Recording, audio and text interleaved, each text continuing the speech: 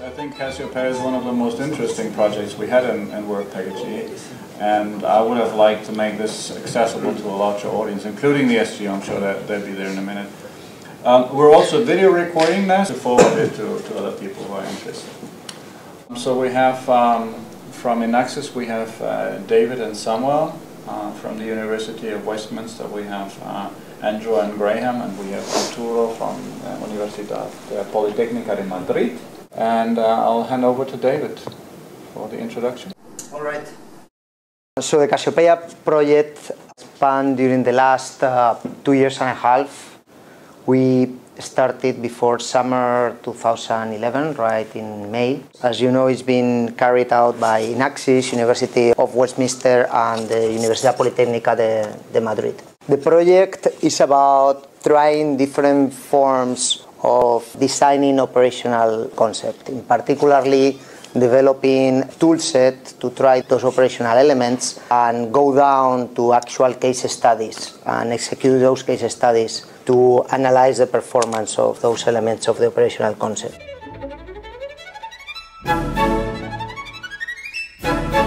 So in the presentation what we are going to have is basically this part that it's 5-10 minutes that I'm going to cover really quick. Then the 3 following slots are 20 minutes each, and those are the specific case studies. So we're going to jump over most of the work breakdown structure that typically is not that interesting, and we're going to focus specifically on the case studies, which is actually where the conclusions of the projects are.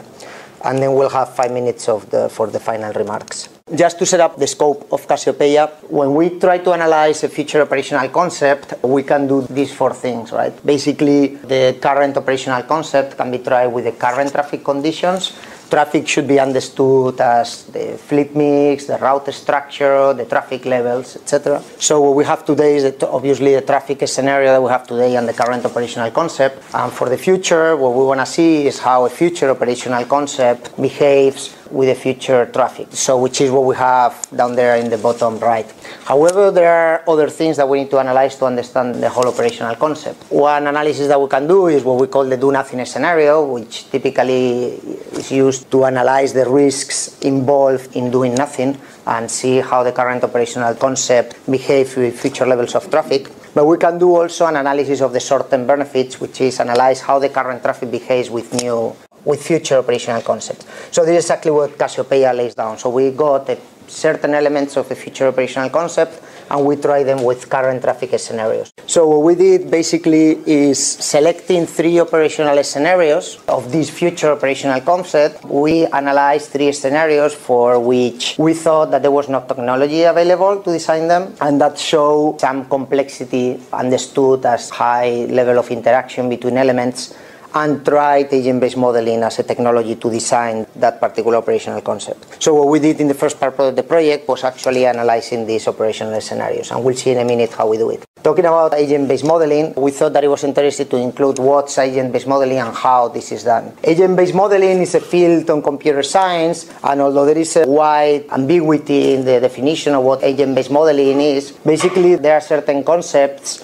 like autonomy of the agents, like the fact that agents are independent, that they can take decisions in their environment, etc., that allows to apply game theory in a wider sense than just developing analytical models. The way this is done is by building software architectures that support agent-based modeling technology, and those software architectures need to be built explicitly for each operational scenario. So this means that traditional toolsets like Excel or MATLAB or other technologies cannot model these operational scenarios and agent-based modeling of the self. As I said, what we did in the first part of the project was select these operational scenarios. From those operational scenarios, there is not a common understanding of what an agent-based modeling is. What we did is develop our own methodology on what agents are and how this can be modeled, and explicitly define certain case studies which are particular instances and concrete examples. For that, we acquired the data, processed the data to make sure that the case studies were complete, and several scenarios within the case studies were considered. From that, we think that we've built a new paradigm in ATM modeling, especially taking into account the tools that we have today. We went several levels deeper in the project, not only selecting those operational scenarios and building the methodology, but also coding an actual toolset on which the case studies could be executed. These are basically the results that we are going to present today, which are these 5 steps. The impact that we think that the project creates is progress in the state-of-the-art or ATM modeling for particular operational scenarios in which complexity avoids the design of those operational elements with traditional tools. Without getting into the details of the work breakdown structure, basically we have 4 blocks in the WBS and we run them consequentially, not in parallel. The first part that we did was select the operational scenarios, and that was one of the highlights of the project. This was run by the University of Westminster, and basically through a survey and a meeting that we have in early 2012, we consulted 157 participants, and they came out with a list of operational elements for which they thought that there were not enough tools to assess the performance.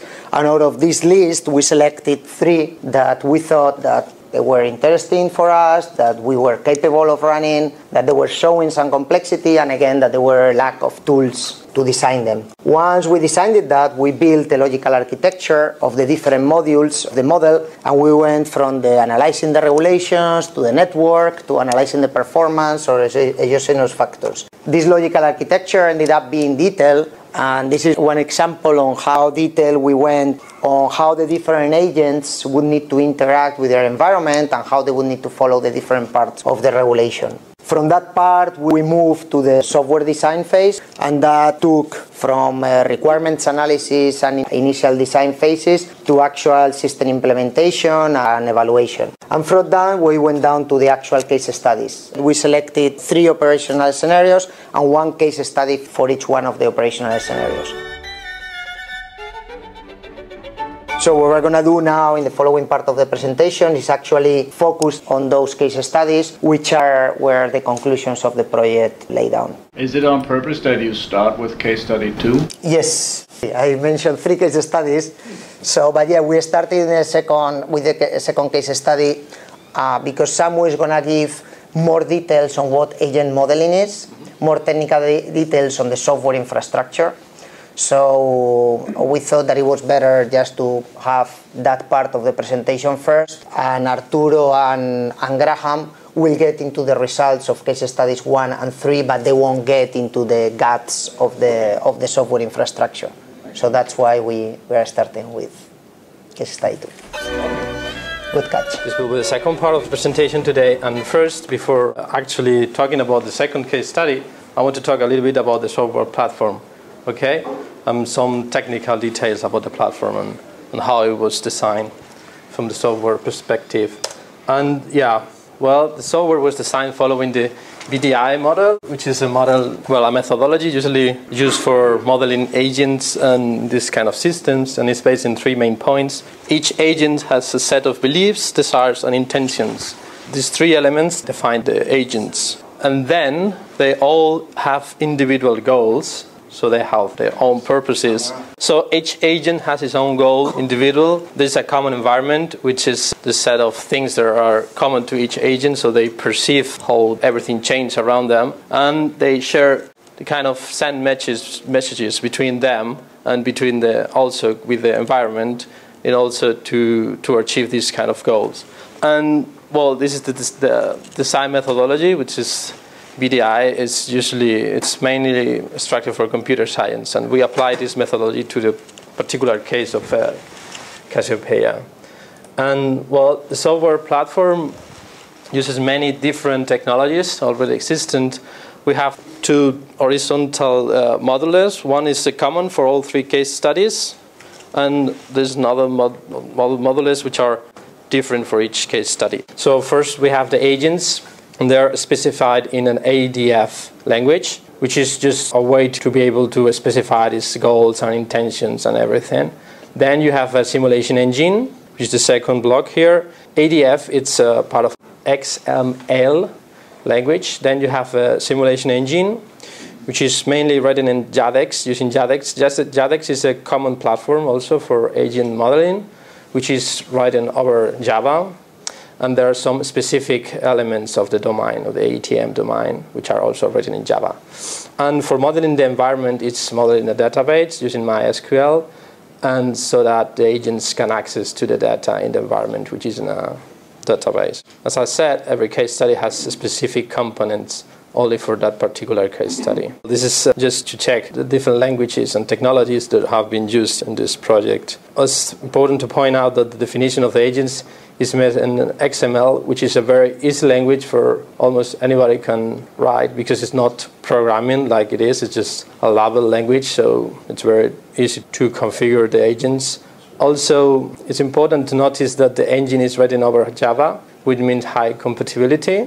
You can run Java in almost every computer, almost everything will run Java. And the database can be external as well, because it's over MySQL, so you can have a database in Paris and run the model in Amazon cloud computing, no problem.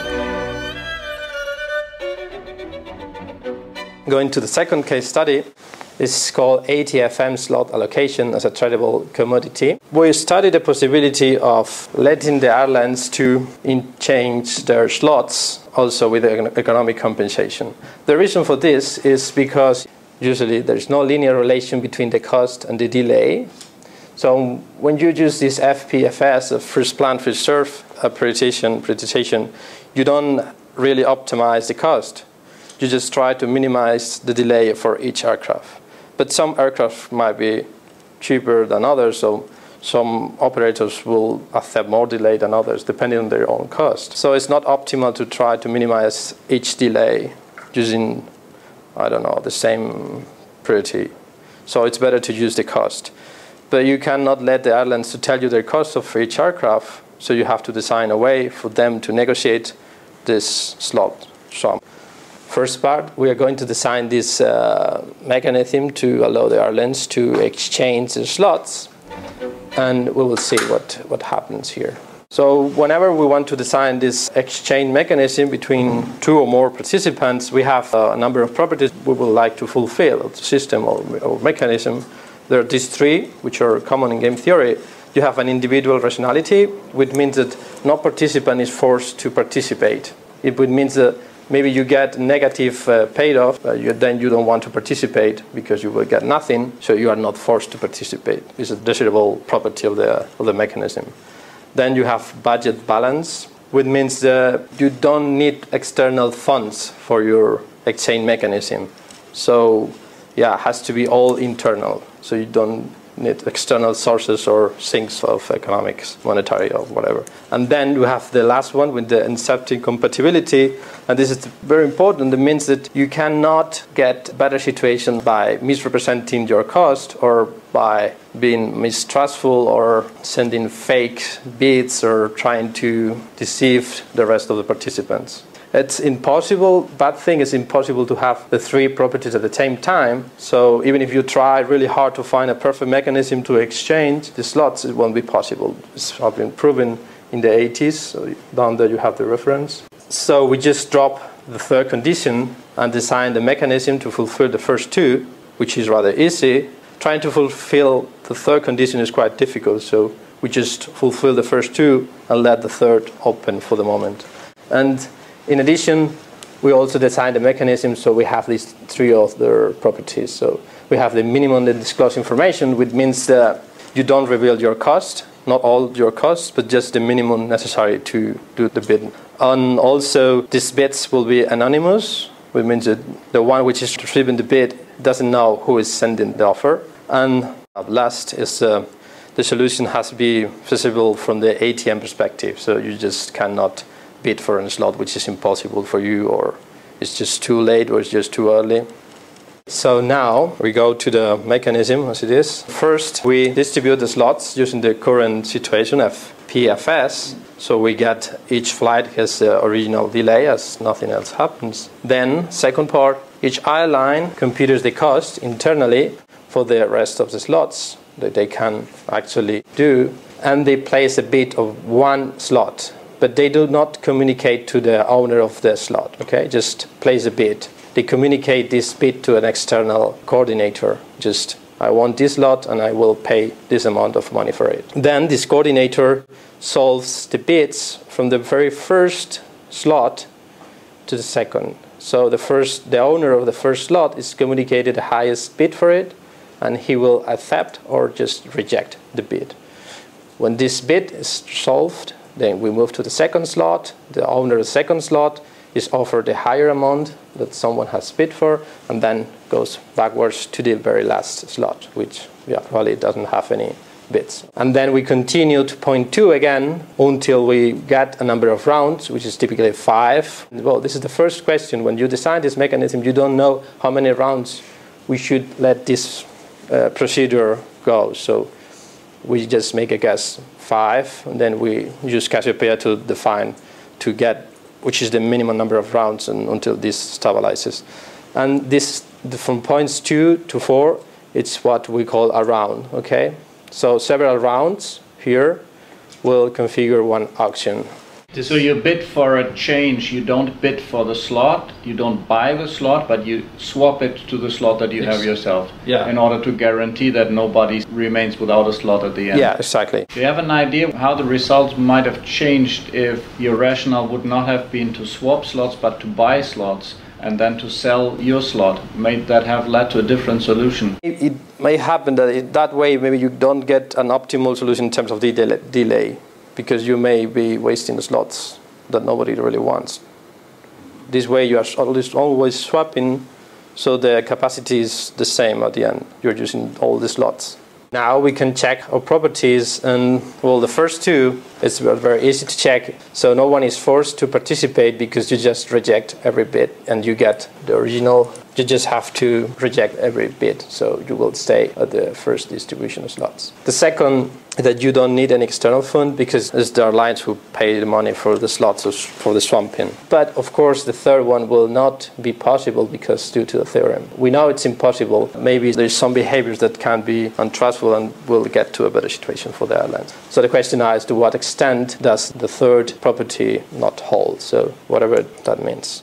So we have now Cassiopeia comes into play for testing this concept of swapping economic compensation. So we designed a number of scenarios to test different properties of this mechanism. Yeah, this is important.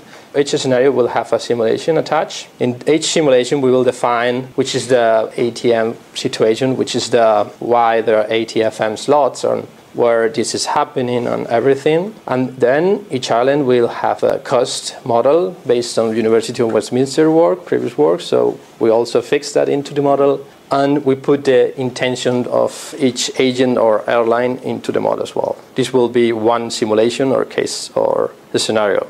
And then we run several auctions. Each auction will be like, this real situation is happening one and over again. So we repeat this every auction for, let's say, 30 times. It's another thing, we will get to that later. And every auction will consist in a number of rounds again. So we have, for the same situation, we have a number of auctions, and then we have rounds inside of it. So in every round, the island has to decide which slot they want to bid for and the amount, and also if they want to sell their own slot or not. And the important thing here is that after the number of rounds, every agent will get knowledge about the results of their actions. So it's not fixed that they always do the same thing.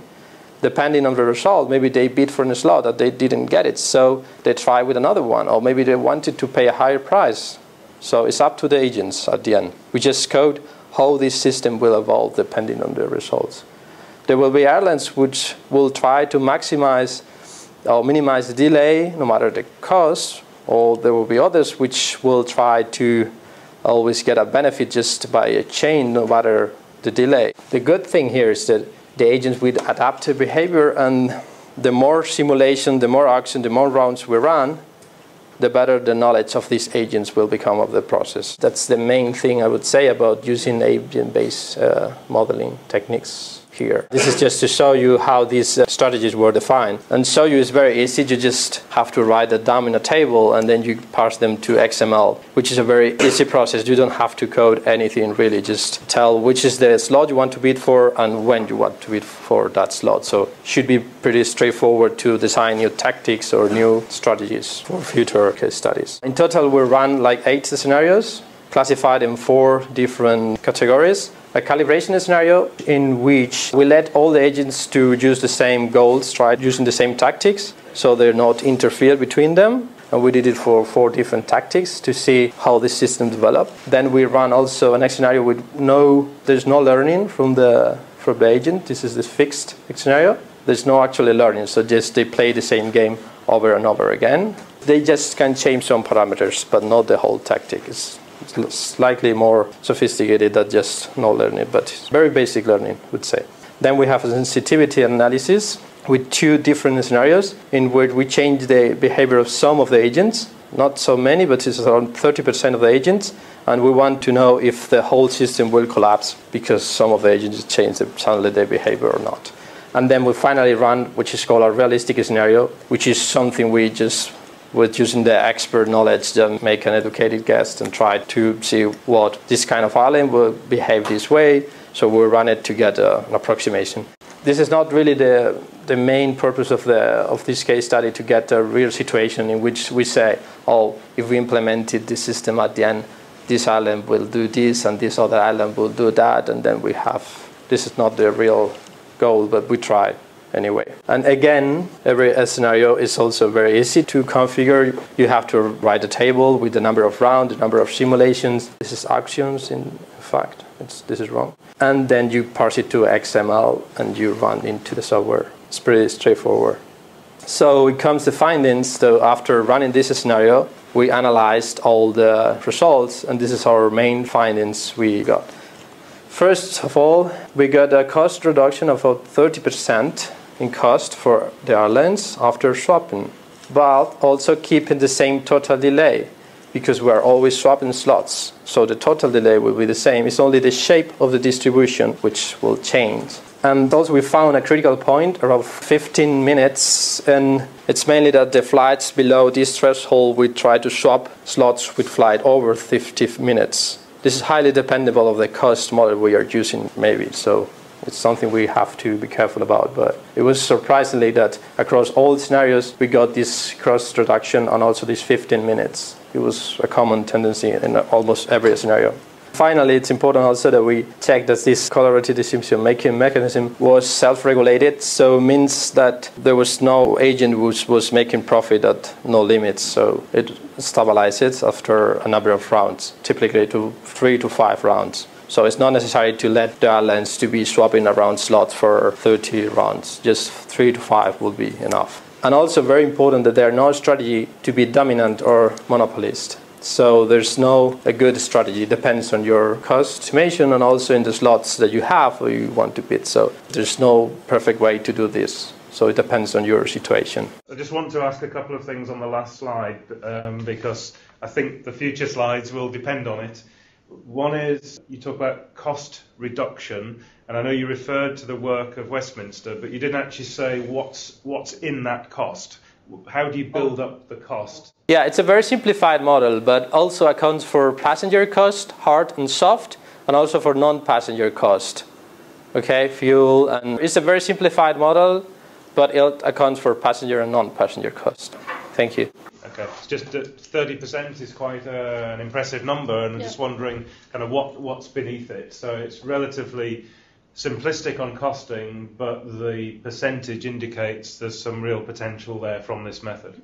Yeah, of course. This is just a way to put this in a very nice way in one line result, but the result is more involved. Yeah. So yeah, if you want, you can see the whole deliverable, and there are more details about this. Yeah. But yeah, it's roughly around 30%, which was quite amazing. Yeah, it's quite a significant result. So just a quick question on the term on the slide, as we're on this slide.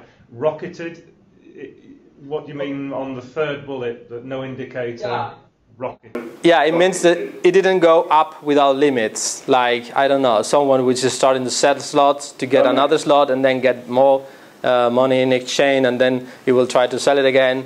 Yeah, without limits. So every indicator that stayed bounded. So no, without. Okay, everything stayed managed rather than going to extremes. Yeah. Okay, thank you. Okay, so just this couple of figures. Yeah, the blue line represents the delay distribution before the actual negotiation.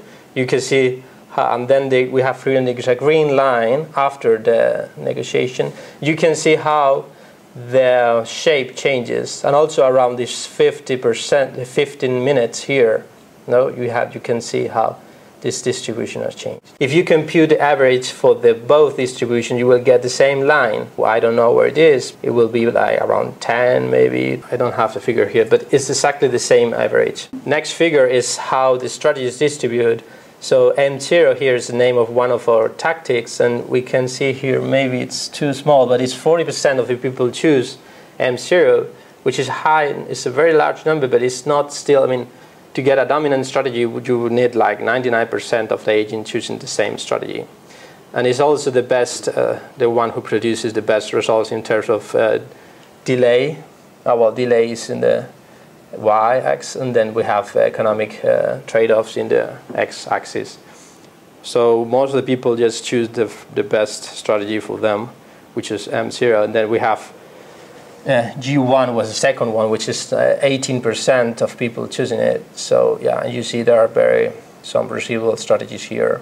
So this is just to check that there's no common strategy for all the agents. And in the last figures, you can see how the results stabilize. For instance, you can see how the total delay stays almost the same, because as we said, it's just slot swamping. So you use all the capacity available, and the cost goes for the first, which is just 100,000 euros, and then go down a little bit, and then it's stabilized about the second round here. You have round 1, 2, 3, 4, 5, until 30. And well, the rest of indicators also stabilize, and there's no indicator that goes up forever or down forever. So this is a sample of the results, and the whole set of results can be found in the reports. What's our conclusion of using the CASSIOPEIa's platform is that why are we interested in using agents-based modeling? Typically, previous work has been done in using analytical methods, and although they're very insightful and you can produce very nice results, the problem is that you cannot put the same strategies and tactics inside of them. For instance, the work of Castelli, I don't know if you're familiar with it, it's a very good paper reference in this field. He proposed different mechanisms to change slots, and they compute a minimal cost distribution. The problem is that he requires perfect information, which of course violated our minimum undisclosed information, which was you don't put all your cost for the others to see, and you are no longer anonymous. But with this mechanism, we also fulfill these two properties. Also, even if you try more sophisticated analytical methods, you cannot use these adaptive strategies. So there's no way you can do it with the classical methods. So somehow using analytical methods will restrict the complexity of the strategies that one can study. I would say this is the main point of using AVM for this case study. Well, the reason is that sometimes there's no even a way to formulate them. And of course, I hope this can prove that using CASSIOPEIa's platform, one can deliver a better mathematical framework to design and test. It's kind of new concept for ATM. And of course, I hope this can prove that using CASSIOPEIa's platform, one can deliver a better mathematical framework to design and test. It's kind of new concept for ATM. And yeah, I think this is all. Now I will leave you with Arturo, I think. He will present case study 1. Well, good morning, everybody.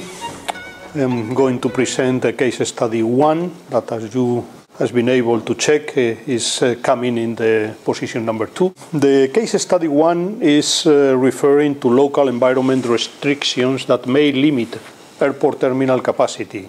That was one of the top items in the meeting with stakeholders that we made in London, and I think it's particularly interesting for the European situation, in which the impact of the environmental effects in the area around the airports is extremely important for the growth of the infrastructure, and is also affecting in a certain way the area terminal capacity.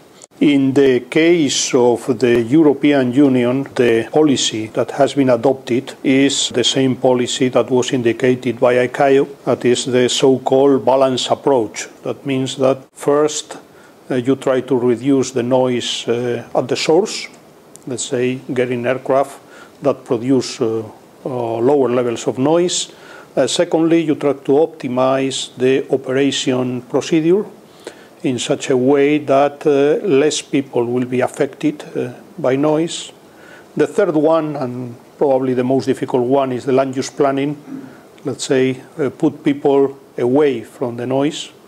That is, as everybody knows, is quite complicated due to the economical and financial repercussions of these land use procedures. And the fourth one, and the ICAO says that the fourth one should be used as a last resource when all the other things has proved not to be enough to control the environmental impact, is the operational restrictions. So you can do a number of things. You can do things that put market-based instruments to work there. You can impose taxes, charges, any type of economic penalties related to the impact of noise. You can simply prohibit operations at certain hours of the day of every aircraft or only the most noisy aircraft. Or you can do it as select measures, saying this type of aircraft are not allowed, these others are allowed. You can do a number of different things like that. As a consequence, there are consequences in economic terms, because everything has a cost, clearly, in some cases a very high cost. You can have also consequences in capacity, both in the operational capacity of existing infrastructures or in the limitation of the growth of the airports. And at the end, you may have a direct influence on other number of things, like a schedule of the airlines, like network features, or even in the design of the aircraft. There is a very famous story that is totally true, that the hydro restrictions or noise restriction at night requires to redesign of a famous very big aircraft that is so-called, some people call them Airbus A380, and this hydro regulation made that all the world fleet of the A380 is burning a certain small percentage of additional fuel, just in order to comply with the hydro regulation. So it has a very, very stretch effects all along the system. So for this case, we decided to start with a real case, taking as a base the Frankfurt Airport noise night curfew between 23 p.m. and 5 a.m. No commercial operation is allowed in Frankfurt. This was the result of a very long discussion between Frankfurt Airport and the local communities that was even into the court. But at the end, in order to have a third runway and increase the capacity of the airport at exchange, it was decided that to close the airport to commercial operation at night. The case study number 1 was considering what happens if other airports in Europe will do the same, and concentrating on the top 10 airports in Europe by number of passengers, and looking at the effect of these restrictions on the airports, on the airlines, and on the local community, and at the very end to the economy of the country in conclusion. Of course, we always consider the environmental benefits produced by this type of action. The airlines are the main stakeholders affected by this regulation, so for the modeling we had to create a feature of how the airlines will be reacting. This is not a uniform reaction because that depends on a number of factors, mainly the type of the airlines. We divided the airlines in classical or network carriers, low-cost carriers, regional airlines, charters, and freight carriers and integrators, the big door-to-door transportation systems. Each one of these airlines would react in a different way, depending also whether, in the case of network airlines, they were having in this specific airport or not, depending also on the availability of alternate airports not very far away, and depending on the difference of timing between the flight that is affected and the starting of the end of the curfew. Let's say if the curfew is applied since 23 p.m., it's different if you have a flight at 23:30 than if you have a flight at 3 a.m. So the reaction is different. This is a very general relation network between the different stakeholders. Basically, in a very general case, you may have regulators, local authorities, you may have the pressure groups, green organizations, or other citizen groups that will be pressuring for airport environmental regulation. The airlines, that will be the main affected, can do a number of things. They may divert flights to other airports. That depends on this type of other airports. You lose traffic, you may have other restrictions. Obviously, there is an economic effect. The airlines suffer an increase in cost. That follow the stream of effects. Airlines may increase fares and having less traffic. If you increase fares, normally the traffic is reduced. Airlines may reschedule flights, not divert to other airports, so there is an ATC problem in this case. In some other cases, there is simply an airport capacity, so you cannot reschedule anything to Heathrow because it's full, so you have to go to Stansted, probably. In some cases, the airlines may demand a more efficient aircraft, like in the case I mentioned before of the A380. So this requires investment. There will see probably more cost to the airlines. This is a very general thing. In this particular application, we went for a relatively simplified case in which the result of the pressure of these groups there is materialized in the application of a curfew in the specific airport. We define basically 7 scenarios. The central one, we call scenario 7, is the generalization of the ban on night flights to the other 9 top European airports. The base traffic are the data in the year 2011. We are considering that in those top 10 airports, the only duplicate hub, the only airline having a hub in 2 of the top 10 airports is Lufthansa, that has other hub in Munich Airport. And in addition to this global case, with all the 10 airports suffering a curfew, we made different partial curfew cases. So what we made was, you see the scheme there, decided what happens, case 1, scenario 1, if Heathrow do the same than Frankfurt, or scenario 2 if Charles de Gaulle do the same. And these are the 2 largest hubs in Europe, in addition to Frankfurt. So we try to study the effect of the curfews of those airports 2 to 2. We also try to see what happens in the 2 airports that has a majority of low-cost carriers, like Barcelona, whether Vueling, Ryanair has the majority of the traffic, or Gatwick, that is main base for EasyJet, for example. After that, in the other cases, we try to do the top 3, say Frankfurt, Heathrow, Charles de Gaulle is case 5. The top 5, adding Amsterdam, Madrid is the scenario 6. And as I mentioned before, the scenario 7, that is all the airports together. In addition to that, we try to do some sensibility analysis for the curfew. Let's say the curfew now is applied from 23 p.m. to 5 a.m. So we try to do what happens if Frankfurt moves slightly the curfew, slightly ahead, let's say starting at 22 instead of 23. That is the scenario 8. What happens if it's only 30 minutes? The increase of the curfew is a scenario 10. And if stretch the curfew, scenarios 12 and 14 in the morning. What happens is instead of 5, it's finished at 6:30. We do that for Frankfurt alone, and we do that from the 10 airports together. I think this is something that affects very much to the transcontinental flights, because a lot of arriving flights in Europe are arriving very, very early in the morning. So the curfew in the evening is more affecting medium range short flights.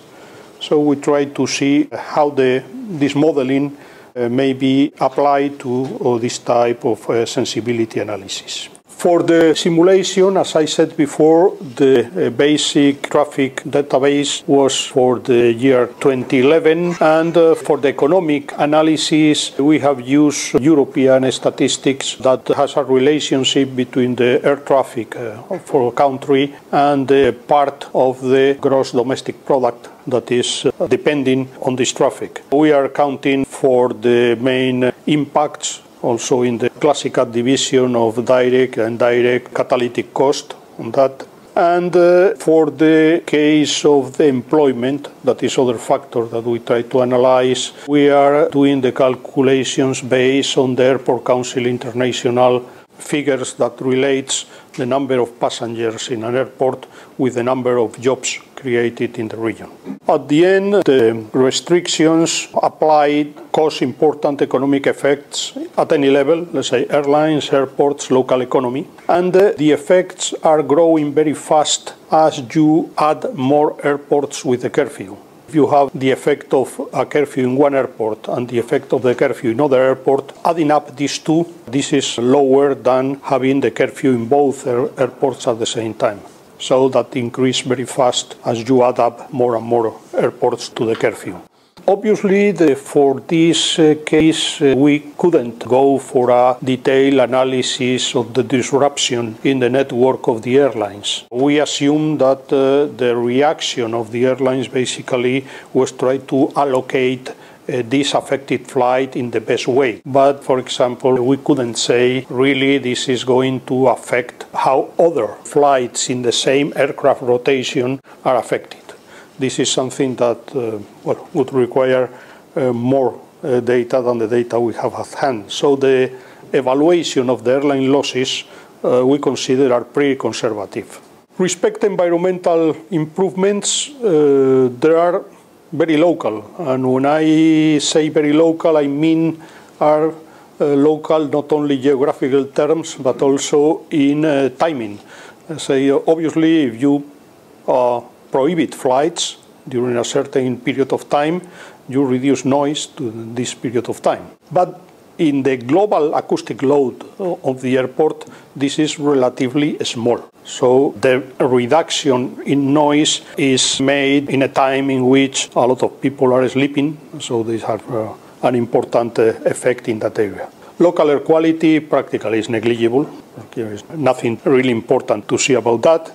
In terms of sensibility of the advancing or delaying the beginning of the end of the curfew, I think in these specific airports the impact of moving from 23 to 22 p.m. is much bigger than going for 5 to 6, mainly due to the number of flights affected. That is a much higher number of flights, and the relocation of these flights is very difficult because these flights are also need to be relocated in a period in which the density of arrivals in other airports is also high. So in this case, it's much more sensible, the period late evening than early mornings. In early morning, most of the flights affected are long-range flights, so the perturbation in the network analysis of the airlines may be higher. This is an aspect that we have not incorporated here. Not to talk about diplomatic problems, like, for example, India now has a complaint in ICAO saying that in order to arrive at the good time in Europe, they have to depart at 3 a.m. in India, so the noise that they avoid for European citizens is inflicted on Indian citizens. This is difficult to modelize. This is a sample of the results. In general, in an airport, you evaluate for each of the cases in which this airport is affected, the employment reduction, the airport turnover reduction, and the economic losses for the globally, for the region and the country. This is all together. We have also evaluating, not everything are losses, we are also evaluating some benefits for alternate airports because they can get more flights. In general, however, the total, let's say you add up benefit and losses is clearly negative. So, and economically, that's quite important. What are the advantages of agent-based modeling for this type of studies? I think Samuel made before a very good presentation of the advantages, general advantages of ABM, but for this specific case, there are also some interesting aspects. For example, we have compared the results of our analysis in some particular case in which we have precedent studies. For example, the effect of in Charles de Gaulle, the night restrictions, or there are some other studies in the United Kingdom of what happens if London airports in general close at night. In general, the magnitude of the results has a good relation with this analysis, but the thing that is not included in those studies is the results of the reaction of the airlines. Let's say if I close Frankfurt at night and a flight is not going to Frankfurt, is going to Hahn, for example, as an alternate airport, normally these studies does not contemplate the second part. So does not contemplate the agent reaction to the restriction. Also, if we have more complex simulation, more available data, we may also restructure the aircraft rotation or the schedule-related functions for the airlines, and you can do probably a more complex and probably more accurate effect of the economic losses or even why not gaining in some cases for the airlines, normally are losses. And the last point I like to emphasize is that the model is extremely flexible. So you can do very easy modifications of the stakeholders' behavior. You can say, well, this airline you label as a low-cost carrier.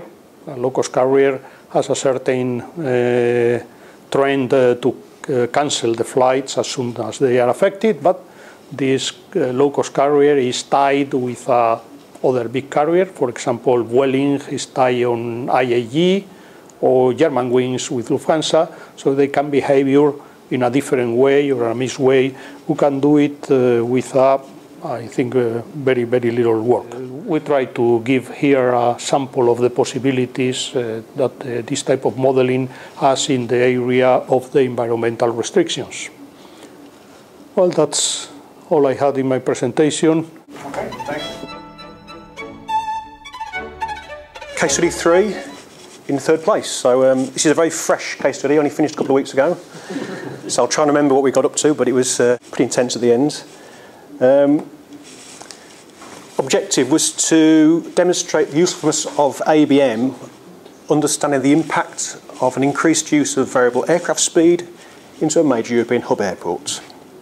Variable aircraft speed, in this context, we're meaning dynamic cost indexing.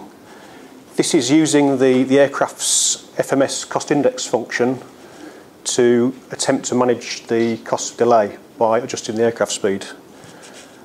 There's probably the maximum you can get out of an aircraft is an 8% increase, which is about 5 minutes an hour, although Airbus recommend up to 6%. We've had discussions with various airlines, and for the case study we've selected plus or minus 3%.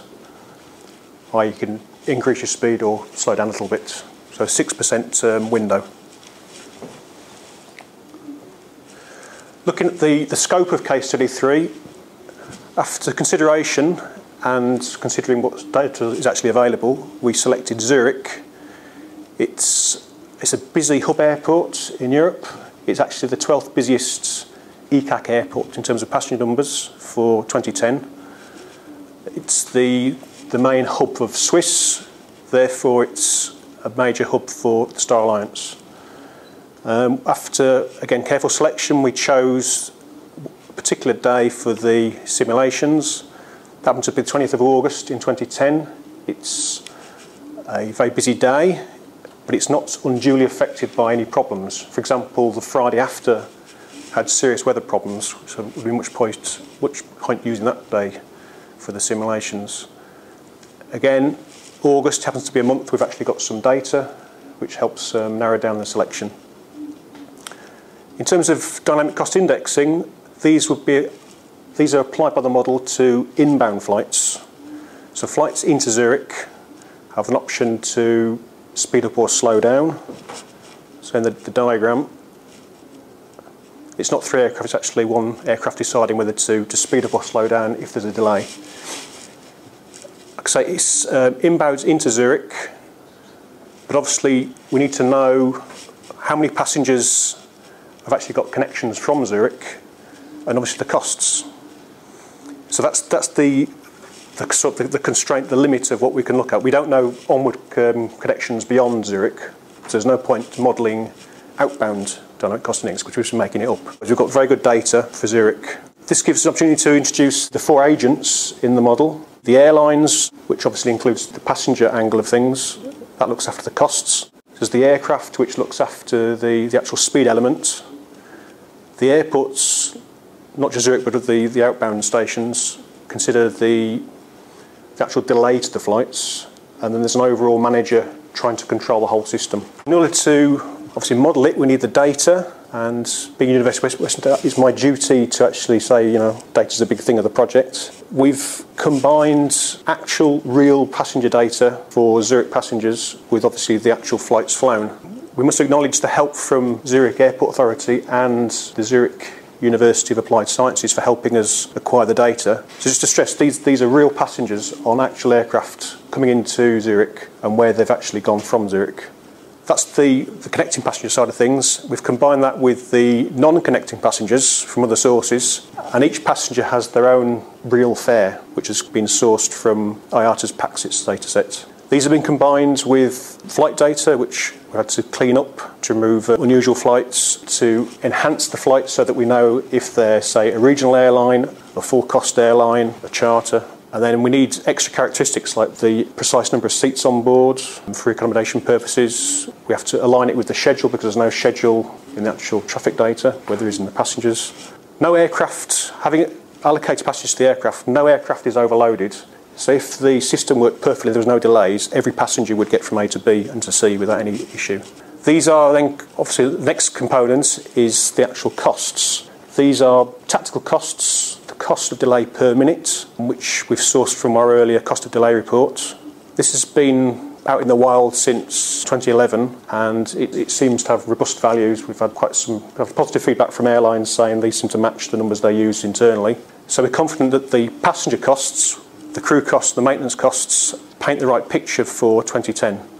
As Samuel mentioned earlier, passenger costs are split into 2. We've got the hard costs, which are the physical, the actual costs the airline has to pay when there's a problem. So down to regulation 261, if the flight's delayed after so many hours, they have to give them refreshments. If it's more than 5 hours, they have to either return them.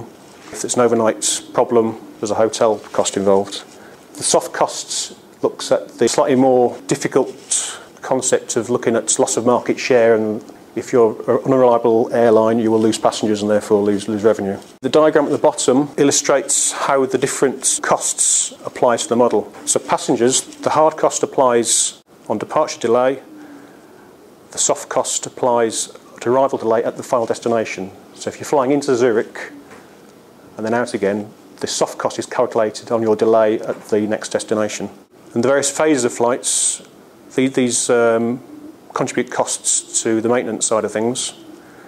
So in this example, the en route phase has recovered 3 minutes by speeding up, reducing the overall delay, but then it's been lost at arrival management stage. So that's going to be quite annoying for this flight because you've paid that extra money to recover the delay, then you've lost it when you arrive at London or somewhere. The scenarios used, these have been built from 3 main components. We've got the DCI rule side of things, which have been developed from airline feedback from a workshop we held in October last year. These rules are based on what airlines say they do. Some airlines have company policies to always do a certain thing. Either we never ever use DCI, we only use it into our main hub, we only use it if we've got a curfew, which is going to affect a flight. Some airlines are a bit more sophisticated. They might have electronic flight bag where they actually know the passenger connections for their flights. And if it's really sophisticated, they might know that if this flight is 18 minutes late, 3 passengers will miss a connection. If it's 20 minutes late, 6 passengers, and so on. So that level of sophistication drives the level of the rule we're going to use. So at the basic level, there's no DCI, which is used for the baseline. The next rule is if you are 50 minutes late or more, you attempt to recover all the delay, which is quite a common practice. The next rule is you try and recover to a threshold of 10 minutes, a residual delay. So once you've recovered some delay to 10 minutes, you don't bother anymore, you just maintain that level of delay. And the final one is an attempted cost-optimised recovery delay. The next one down is, it's not strictly a scenario rule, but since I'm talking about rules, it's the rules which control the passenger reaccommodation. So if they arrive at Zurich, miss their connection, they have to be reaccommodated onto alternative flights. So there's rules on how that works. Obviously, there has to be seats available on the next flight. We're only considering direct flights, so we're not making alternative routes. You have to get a direct from Zurich to wherever you're going.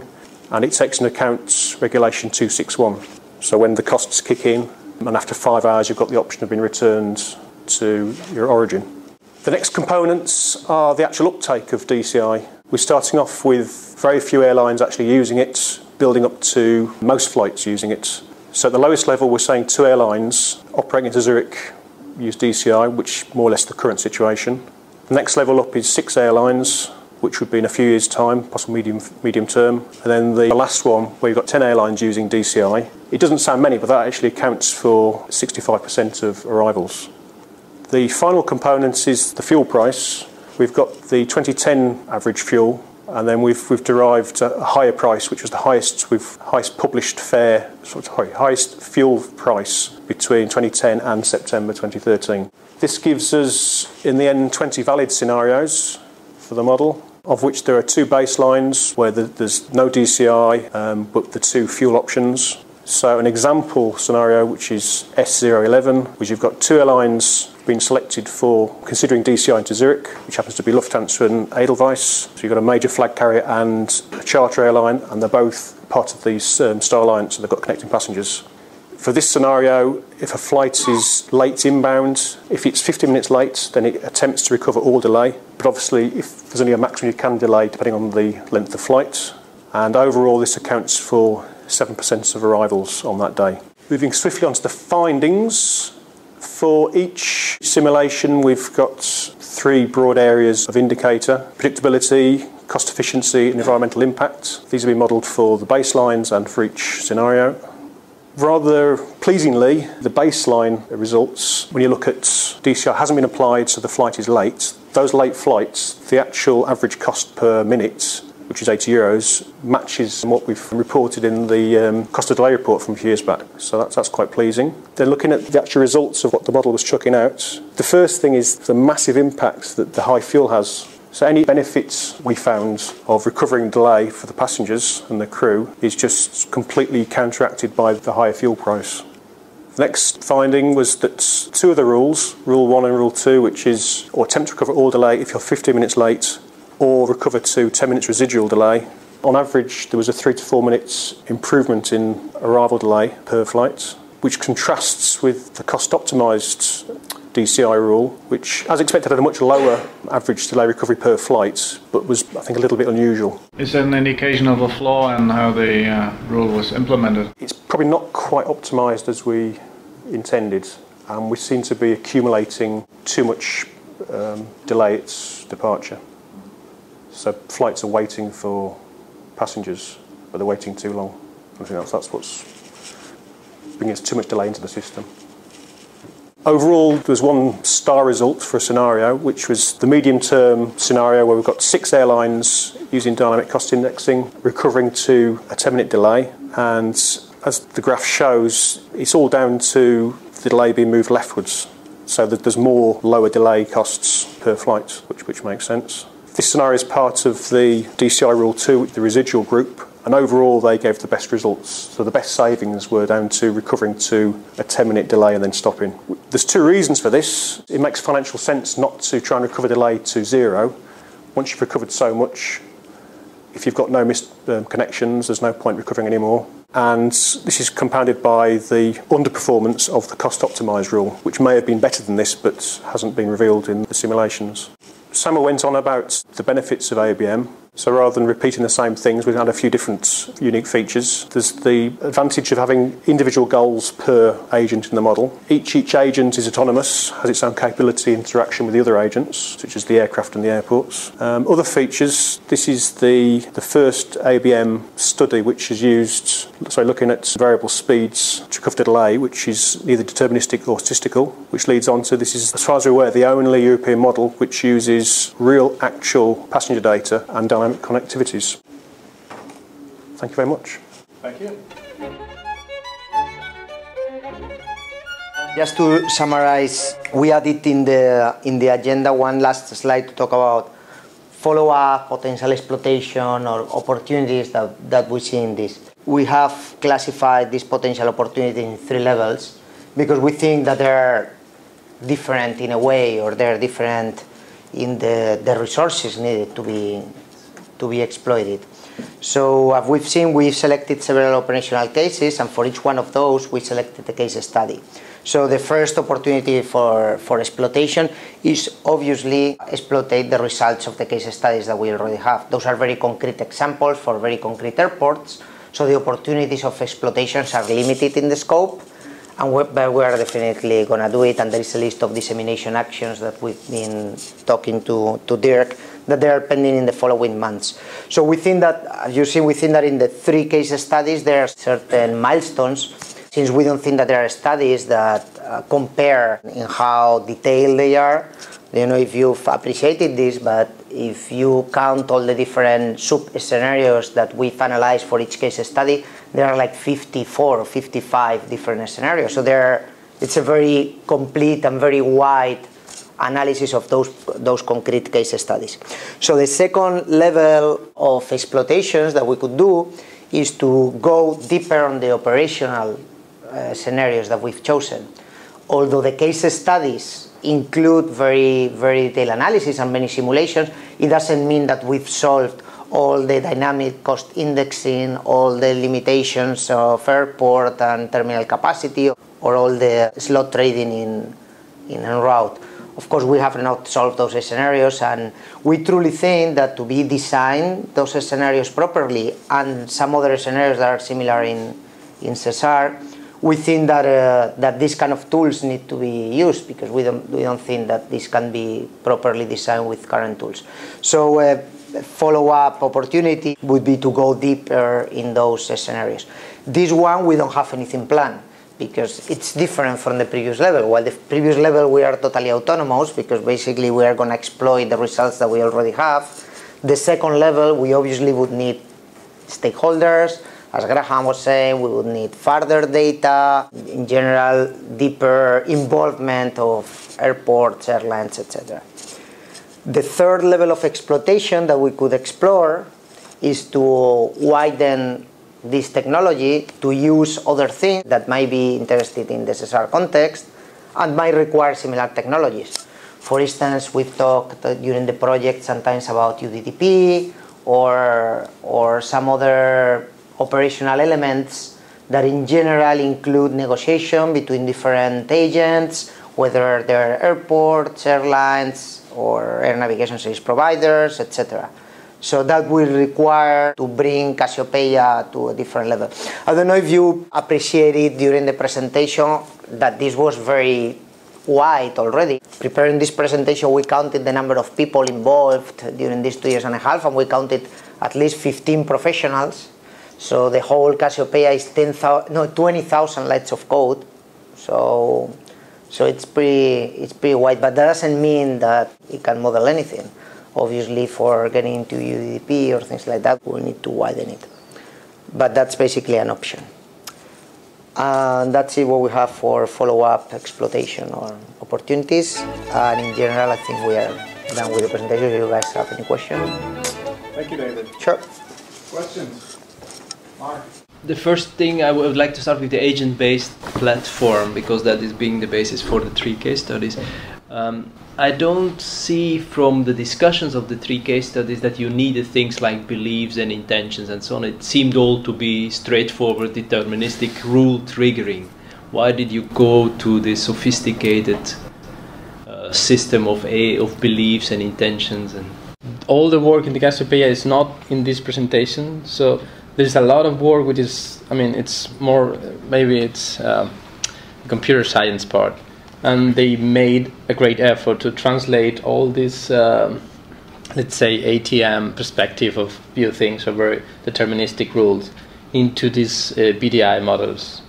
And yeah, of course, then again, we are here and mostly presenting the results every case study and not really presenting how these agents and how are the beliefs, intention, and so on. So, for example, if you have the population of low-cost airlines, for example, if you use an intentions, belief, and so on model, I would expect that these airlines are all behaving differently because they might have different beliefs, because they see different pieces of information and so on. Whereas in a rule-based system, with the way it was, at the high level at which it was presented, I would expect that all the that category of airlines would all be behaving the same roughly.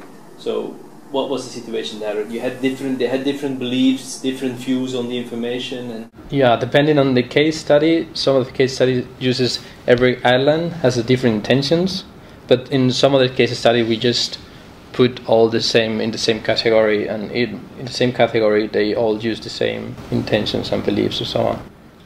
But the good thing is that you can change it afterwards. It's not very difficult. It's just an XML schema file, which might sound very difficult, but it isn't. It's not, you need to go into the code and everything. You can parameterize everything from the outside. I still don't see why it's not just rule-based. The way this is coded is that all airlines, they have a set of actions that they can take, right? And an utility function that they need to maximize, right? So, but not all the agents, not all the instances behave the same. So it's exactly what you're saying. It's like every instance of an airline will trigger the actions needed to maximize their... Yeah, but in a rule-based system, the agents will still have state, and they will still act on the state value to trigger a rule, but then it's still rule-based. It's not just with beliefs and intentions. I mean, it's another level of sophistication that these models could introduce, and my question is whether you've used that level, or whether it's just, you know, I have value 5 for my cost, so I do this, and I have value 6, so I do that. That is just deterministic. Oh, what you are saying is like, if we have introduced uncertainty in what airlines could see, right? I'm not sure uncertainty is the right word for beliefs and intentions, but it adds a level of complication. You know, I believe what he is doing is dangerous to me or not, and I know that he knows, you know, all that kind of stuff. Of course, yeah, you can sophisticate this as much as you can. I mean, I think that we've gone through what we thought it was reasonable for the airlines. I mean, basically, they see an environment, they compute what they could do, and they have a strategy. And every instance will follow a different strategy according to their utility function, and will take different decisions. It's not... Yeah, the thing is that you don't know in advance which will be the exact behavior of their agent. I mean, you define some rules and guidelines, but you don't really know what is the agent going to do, because it depends on the other agents and what they do. So it's not exactly as you put all the rules in the table and you can see what's going to happen, because it depends on others' behavior, and it gets complicated and messy sometimes. So you're thinking that this could be modeled, for instance, in Excel or something like that, with a certain rules, right? Or with the good old-fashioned export system or whatever, you know. Or through other methods. We, at some point in the project, I think it was probably, yeah, before we started coding case 1, actually it's in one of the deliverables, 3.6, something like that, it's called system evaluation. We went through a process of modeling all these rules, as you said, right, with a set of rules in an Excel file. And the reason why we did that is that when UPM was coding the case study 1, we wanted to follow all the messages exchanged through the different agents. And we wanted to follow exactly the decision we're taking as a validation exercise within the project, right? So, and someone can tell you that you cannot follow very easily. I mean, the Excel files, they go to 16,000 rows, like super easy, and the model needs to go further. So it's not easy to find any other tool that you can model it through a set of rules. I mean, but we can, actually, I remember those Excel files and how many rounds of negotiation we could follow, and it's very easy just to overflow any off-the-shelf tool to Okay. Shall we see the questions in Brussels? Thank you very much, first of all. I think the study is extremely interesting, especially the 3 cases. I do have some questions regarding the environmental impacts, and that's to do with the second and the third cases that were presented. It's quite interesting to see what you've done with the Frankfurt curfew, but I really believe that the case should have been also to investigate the trade-off between the reduction of noise that the curfew is putting on Frankfurt Airport, but the CO2, the extra CO2 that will be due to the diversion of the flights, for example, or whether there is some strategy so that the airline would be able to land in Frankfurt before the curfew takes place. So I think there may be an excess of CO2, and it's true that the case you have presented was only looking at the fact that you had less flights landing at Frankfurt, therefore you have less CO2. But I don't think that shows the reality.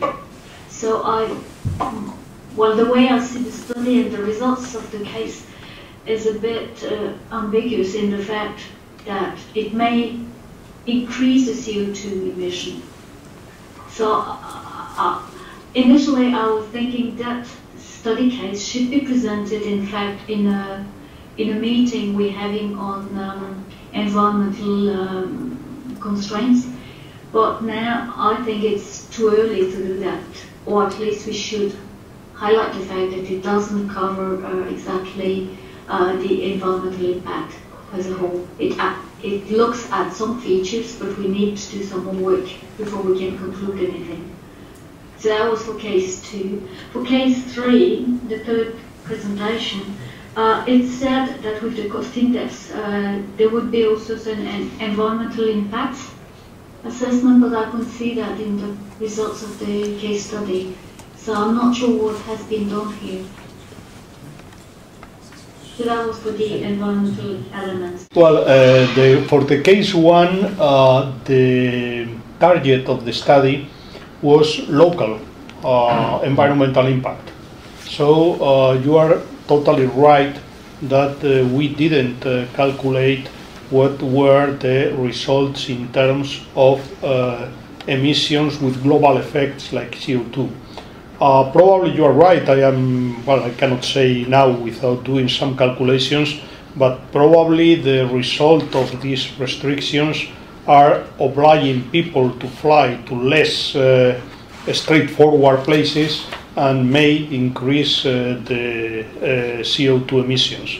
It's something that obviously is one of the additional exploitations that we can do of the model. But in principle, we only calculate noise, carbon monoxide and nitrogen oxides that were the local effects. But in fact, any disruption of the airline network may produce a change in the global impact pollutants like CO2. You are totally right. Okay, and moving to case study 3, the environmental impacts we looked at were purely CO2. We didn't report them in the presentation because there were no startling findings. It just followed additional fuel burn. So yes, there was additional CO2, but it wasn't a startling conclusion. It just followed the extra fuel burn. But yes, there was additional CO2. Okay, thank you very much.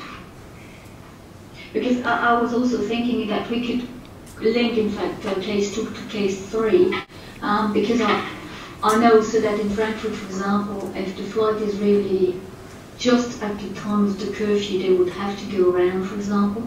I was just thinking if they increase the cost index, then they may not have to divert in that case, and maybe the coupling of those two cases could help as well, could be further investigated.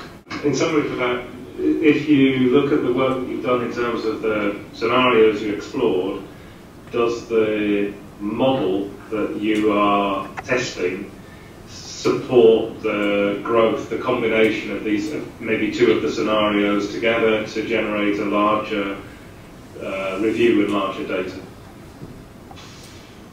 Yes, in principle it will be possible to run two scenarios at the same time, although the scenarios have to be compatible somehow in time and scope and everything. But for case study 2, as we have seen it, and 3, yeah, in principle it will be possible. It's nothing we have contemplated for this project, but yeah, the platform should allow it. Okay, good. Yes, of course, compatibility, of course, but yeah, it was the principle of being able to extend the modelling to this wider scope. Yeah, thanks. I just actually wanted to congratulate you. I think it's a very, very good study. And also on the last slide, which was presented by David, I just wanted to understand a bit better what are the priority results you would want further to exploit in the long-term research area. When you say long-term research, I mean, I don't know exactly what you are thinking. What next? Okay, so, yes. Future work. Okay, so what you are, okay, yeah, I got it. So what you are thinking is like if some of these results could fit into a long-term research strategy. Well, in general, I think that we've tried to make a point on the lack of design tools for certain operational concepts. And we've tried to make a point about this particular technology of agent-based modeling and its usefulness in some of the designs of the operational concept. So I think that in the long term, what it would make sense is to include further development of those tools. I mean, I don't know the details of all the tools that might be developed as part of the research work program. However, looking at the simulation tools that we have in hand, or that we've had traditionally in the last 10 years, like simulators, etc., none of them can model the interaction between agents. So I think that would be the fit within the long-term research. Stella, I know you want to hear it from the consortium, not from me, but there's something that occurred to me whilst listening to the presentation, and that is that case study 2 and case study 3, in a way, they've tackled the same question with a totally different approach, and the question is, what is the optimum delay? So in case study 2, you had this effect that people who had more than 15 minutes delay tried to swap slots with people who had less than 15 minutes delay, so there seemed to be some sort of margin at 15 minutes. And in case study 3, you found that the strategy where airlines tried to reduce their delay up to a 10-minute residual delay actually produced reduced cost compared to a do-nothing scenario, and also compared to a scenario where the airlines try to recuperate all their delay. So in a way, both scenarios address the question, what's the best delay? And now it would be easy to say, well, it's 10 minutes. No, it's probably not, because it's probably not just X minutes. It probably is different under different circumstances. So for a long-haul flight, maybe the delay, the optimum delay is different, and it depends on a number of factors. So an interesting question, I think, that would come out of this study would be, what is the optimum delay, and on which factors does it depend on?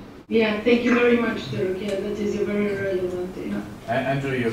Thank you. I just have a small point to add on Sylvie's comment. Is that we can see, I think, another interesting aspect to come from the different scenarios is the sensitivity on a relatively realistic change in fuel price changes the type of solutions we get and changes the behaviour of the agents and the outcomes.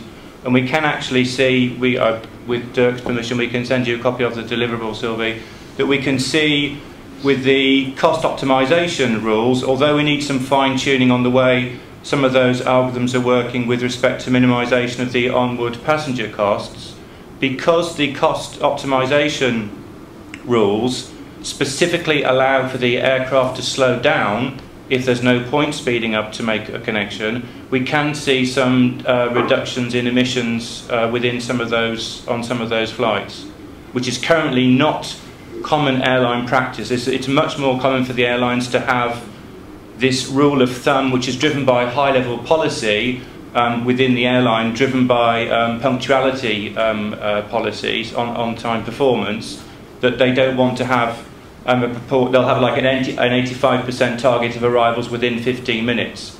But the airline doesn't have a properly quantified model for why they're doing that. It's because it's determined at a high level within the airline's board that they're going for 85% on-time performance. And what we hope we can demonstrate, and certainly some of the airlines we've spoken to within the workshops we run, are interested in understanding exactly how to properly quantify those rules, and certainly to see the impact, including on emissions, by slowing down in certain circumstances rather than speeding up, which is far less common practice. Thank you. Yeah, just to add very briefly that in terms of environmental impact, in Europe we don't have a good model that represents global environmental impact, adding up local regulations and considering the interdependency between the different effects, as was mentioned in one of the previous questions. This is something that I believe that would happen sometime in the future. The US has a modeling system pretty deterministic that is not working very well, and I think there is a good opportunity of doing something that's somewhat better and able to get a good feeling of how a local or partial, a zonal regulation may have an influence and repercussions on the global system. I think this is probably the best approach I can imagine for this type of modeling.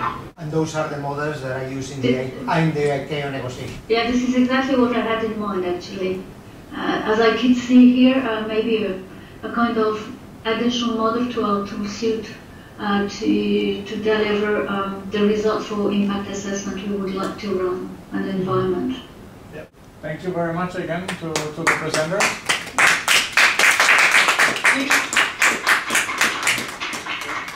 Thank you very much. Very, very good, very professional, and very interesting presentations. Thank you very much. Thank you.